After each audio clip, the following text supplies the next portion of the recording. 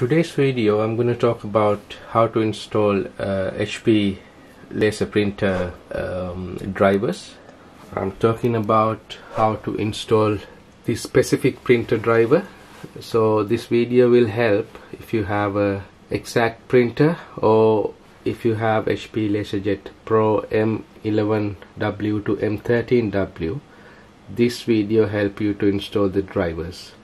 So the problem I'm having is I just installed fresh Windows 10 onto my PC, and when I try to install the printer drivers, it don't recognize or it don't appear as a setup. So I will show you what exactly I'm talking about.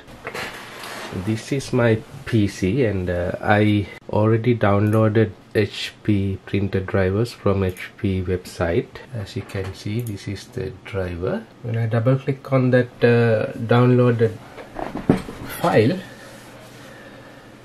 it goes up to extraction point and you get the message like this, or you don't get any message at all.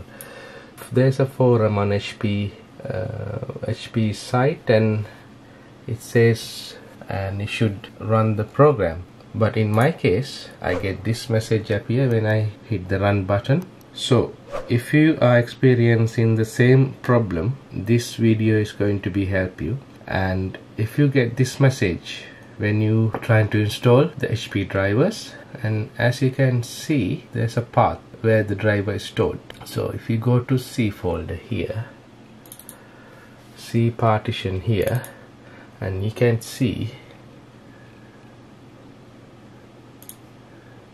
the driver extracted folder.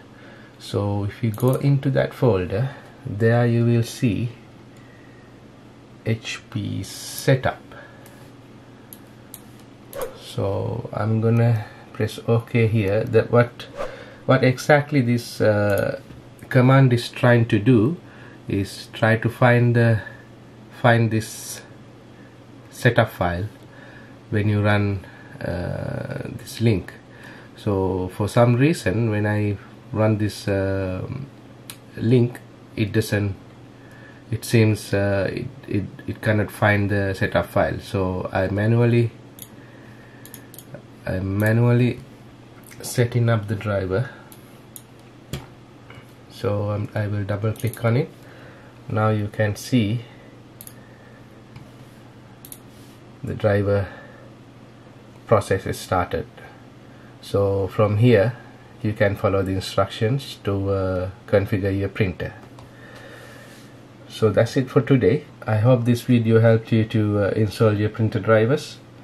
I will see you with another video like this.